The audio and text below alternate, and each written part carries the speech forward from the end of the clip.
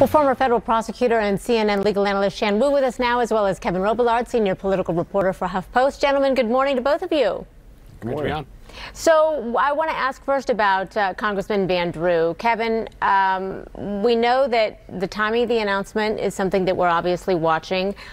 This is an anti-impeachment Democrat who has voted along Democratic lines really for most of his term thus far. But what do you make of his motivation here? Is this a true show of support for the president, or is this a man who is just trying to hold on to his job? It appears to be mostly the latter. At this point, you know, he was clearly losing the support of Democrats back in his home district.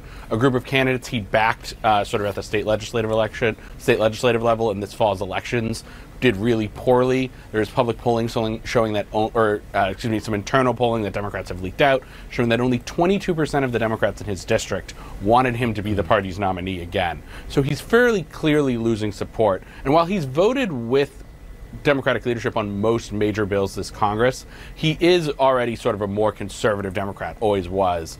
For instance, he's a gun rights supporter, has a 100% rating from the NRA.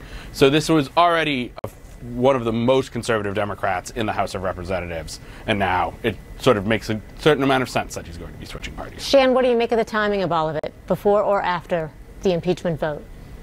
Well, from a strategic point of view, I think they like the idea of him not switching parties before the vote. So I think he should switch after it to get the most bang for the buck for the Republicans, because that makes it look like they can spin it as he's a Democrat with conscience as opposed to a Democrat who's really cynically worried about losing his seat. I want to listen with you here to something that Senator Lindsey Graham said to CNN's Becky Anderson yesterday about what he plans to do going into this impeachment as it's expected to make it to the Senate. I am trying to give a pretty clear signal. I have made up my mind. I'm not trying to pretend to be a fair juror here. He said there, I'm not trying to pretend to be a fair juror here. Put that together with the oath that senators will take going into a Senate trial. They will say, I solemnly swear or affirm, as the case may be, that in all things appertaining to the trial of the impeachment of Donald Trump now pending, I will do impartial justice according to the Constitution and laws, so help me God. Shan, put those two things together, contrast it for us. Well, if I were advising the senator, I would focus on the word justice there, and the word justice is going to be open to some interpretation.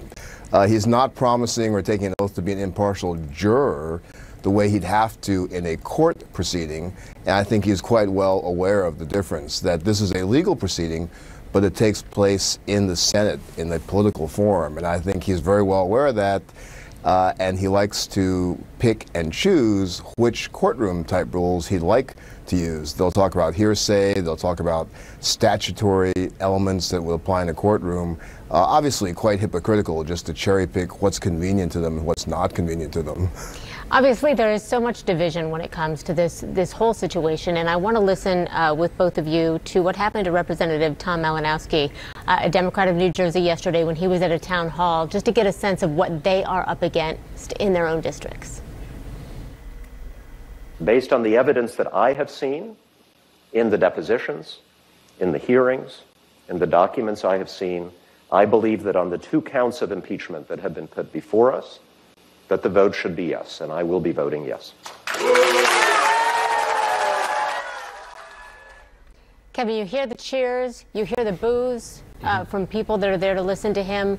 Help us understand what these lawmakers are up against, what line they are being really forced to take here, as they should, because they're representing their districts. Yeah, it is a tough vote for some of these people. You've heard some moderate Democrats say they might sort of split the baby, so to speak, and vote yes on one article of impeachment and no on another. It'll be interesting to see how many choose to go that route.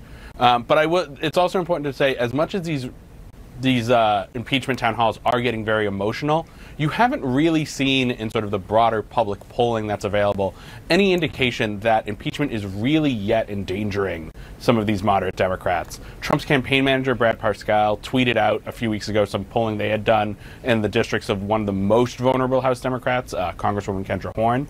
And even that didn't really make the case that her impeachment vote was what was going to somehow sink her when she was running for re-election in 2020. So it's tough to see. This might be a tough vote for them, but it's hard to necessarily say that it might cost any of these people their seats, sort of in 2020. Gotcha. So Senator Angus King, who is an independent, tweeted this. He said, "The American people need to see impartial justice. History will record that this is not only a trial in the Senate, it's a trial of the Senate."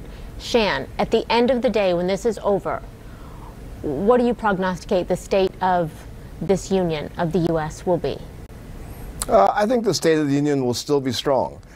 This is really a continuation of a great divide and partisanship that's been going on for quite some time that really swept Trump into office or allowed him to squeak into office. It's just more of the same. I think what's really important here for the Democrats to think about is the jury is not really the Senate. I mean, that's a pretty foregone conclusion that they're not going to remove the president. The jury here really is the American people when they go to the election polls.